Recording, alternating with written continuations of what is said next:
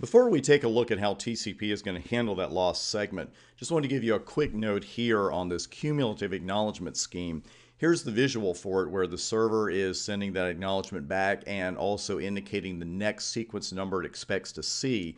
And that is why you'll also see this called forward acknowledgement. So cumulative acknowledgement, forward acknowledgement, really the same thing. That's the entire principle where the recipient is sending the ACK back and saying, okay, here's the next sequence number I expect to see. And that's where error recovery does come in.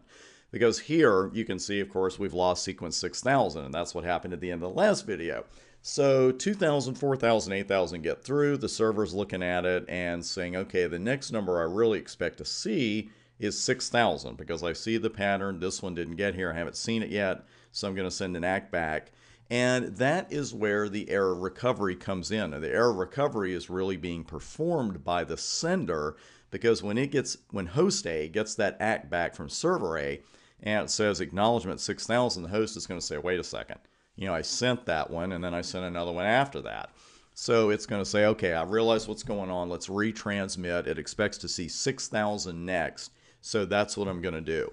So once that one is sent, then the server gets that one, it gets 6000 now, it already has the next one in line, 8000, so then just that quickly we're back on track with server A saying, okay, I'm acknowledging 10,000, which is the next sequence number I expect to see. So a couple of questions probably come to mind just when you're looking at that, because like I say, in life and networking, one answer can lead to two more questions.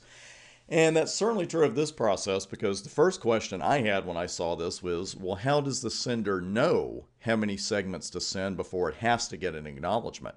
Is there a number and how do I set that number? And also, wouldn't it be easier and faster to detect problems if the recipient sent an ACK for every segment? Wouldn't that make more sense? One in, acknowledgement, one in, acknowledgement. Wouldn't that be faster? Well, we're going to answer those questions while we look at these two new next TCP features. They're not new, but they're definitely next. Flow control and windowing. And going back to the three-way handshake, one of the values that's negotiated there is the size of the window. And this is the number of bytes the sender can transmit without receiving an ACK. There's a limit. And when that limit is reached, it's like, okay, I got to hear an acknowledgement or I can't send anything else. And again, that's the little conversation. The host might say, 7,000 bytes at a time. And the server might respond with, let's start with 4,000 bytes and go from there. Now, the important thing to remember about this window is it is dynamic. It is not static. So when they come to this agreement, say at 4,000 bytes, that doesn't mean the size of the window is going to stay at 4,000 bytes. So that's why you will see this called a dynamic window. You'll see it called a sliding window because the window value itself can change. Because what happens is, as the recipient in this case is receiving the data and saying, you know what, I'm not seeing any errors creep in, I'm not dropping any segments, we should go a little faster.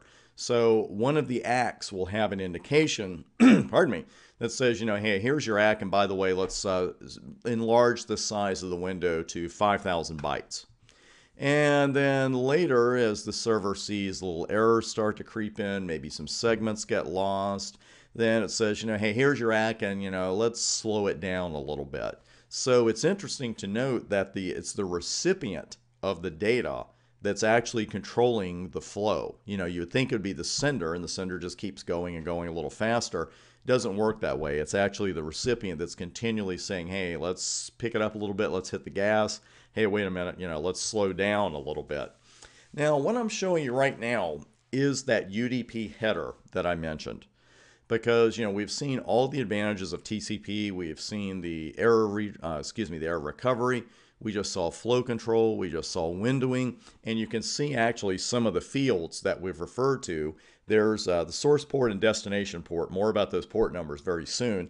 But with the sequence number, the acknowledgement number, you see the fields there, and you see the window, and then there's finally the data after all of this other stuff. So that's our TCP header, and we'll put that next to the UDP header, which I made larger, but you can also see that it has much fewer fields, many less fields than TCP does. And you'll also notice that it can't do windowing because there is no window field. It can't do sequence numbering, it can't do error recovery, it can't do acknowledgments because there's no place to put an acknowledgement number and a sequence number. And that's kind of why we can take a look at the headers and just say, okay, why do we even use UDP? What is the advantage here? And the advantage is that TCP's overall overhead, and that one word describes it all, UDP's advantage over TCP is overhead. UDP's header is much smaller. There's much less overhead involved in working with that.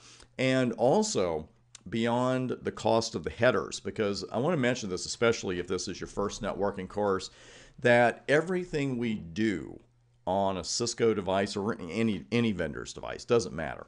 Everything we do on a laptop, everything we do on a tablet, everything we do, especially on a switch or a router, it comes with a cost. A little hit to the CPU, a little extra work here, a little extra work there. And, the TCP overhead doesn't seem to be that big a deal when you're just looking at, one segment. But we're not looking at one segment. We're looking at a lot of segments. So that's a header that not only, it gets attached to every segment, that's a little extra work. It takes up a little extra bandwidth because the header's bigger. And then, of course, the device on the other side of that connection has to unpack that header, if you will, so it's a little slower. And also, the three-way handshake itself and the forward acknowledgement scheme itself, those are generally seen as positives, but they do use bandwidth. TCP is using bandwidth to make that three-way handshake happen.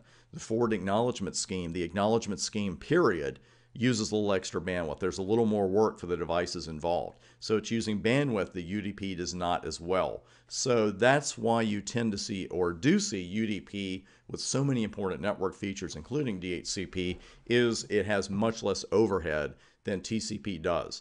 And that's something to remember as we go forward into our routing studies as well, because it's not something, when you see all these features that you see on the switch or on the router, you don't just go to work the next day and, turn them all on. You turn on the ones or bring in the ones that are going to do you some good. But remember, everything we ask the switch to do, everything we ask the router to do, there's a little bit of a cost, and that cost does accumulate. Now we're going to leave the TCP-UDP differences behind for a moment and remind ourselves of two similarities, really. They both run at the transport layer. We've got that down. And coming up next, we're going to look at this mysterious term called multiplexing. Sounds complicated. It's really not, but it's also going to introduce you to those port numbers we saw in both the TCP and UDP headers, and that is coming up next.